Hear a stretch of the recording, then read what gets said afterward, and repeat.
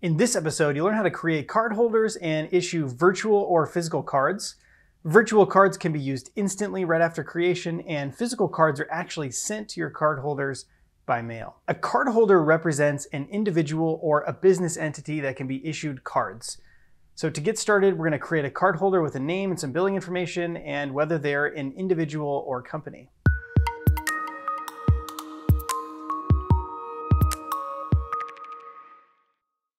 For the demo today, we're going to start from the developer office hours template. We're going to install that with the Stripe for VSCode extension. So if you're curious about how to get started from scratch, watch that Getting Started with Express episode on the Stripe Developers YouTube channel. We'll jump into the terminal to install some dependencies and start the server. All right, let's update this index page and add a form for creating card holders. Now, in practice, you might create card holders that are related directly to your authenticated users, or you might automatically create a card holder for a connected account as soon as it's set up with Stripe Connect. In this case, we're going to create a simple form that's going to send post requests to /create card holder, passing back the name, email, phone number, and the billing address for the card holder. So now when we refresh the page, we see a form for collecting details to create the card holder. That's going to send a post request to our server's create card holder endpoint. That doesn't exist yet, so let's go add a route now. In order to accept form encoded data on the server, we're going to tell Express to use that URL encoded middleware, and we'll add a new route for handling post requests to the create card holder path. We're going to extract the request params from the body. Then we're going to make an API call to Stripe using the Stripe Node client library. Note that this expansion was available from the Stripe for VSCode extension. So this API call is going to create a new card holder, and there's a chance this call could fail. So we want to wrap it in a try-catch block. And for now, if the request fails, we'll simply respond with JSON, including the failure message.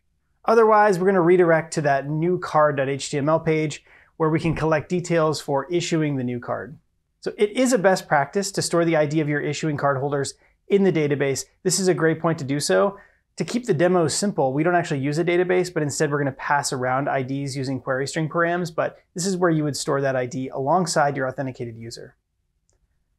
Once we have the card holder, we can go into the next step, which is to create the card.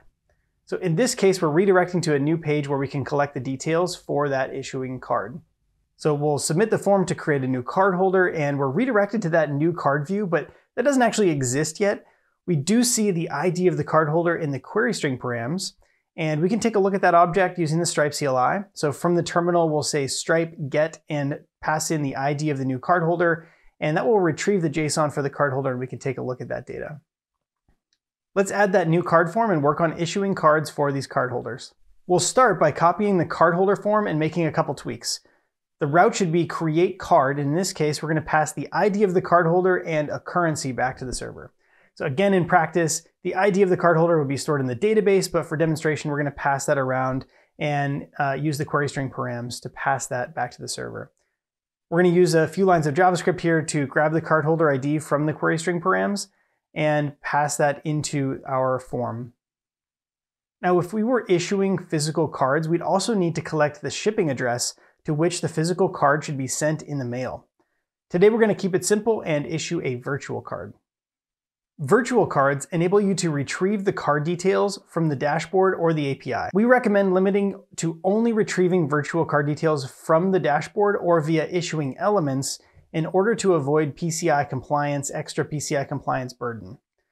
You cannot store these card details on your server without full PCI DSS compliance. It's extremely burdensome, and so we recommend using either the dashboard or issuing elements. All right, so it's time to add an endpoint to the server. So we're going to go to that endpoint, and this is going to be the endpoint that actually issues the card. Again, this is going to be a post route. We'll extract those request params passed from the client and make an API call to Stripe, passing along the card holder, the currency, and the type for this issued card. In this case, the type is set to virtual, but again, if we wanted to pass physical, then we could pass physical as the type, and we'd also need to include the shipping address to where we're going to send that physical card. This API call could also fail, so we're going to wrap it in a try-catch. And if there's a failure, we're going to render a JSON message. Otherwise, we're going to redirect to a success page, again, including the ID of the issued card in the query string params.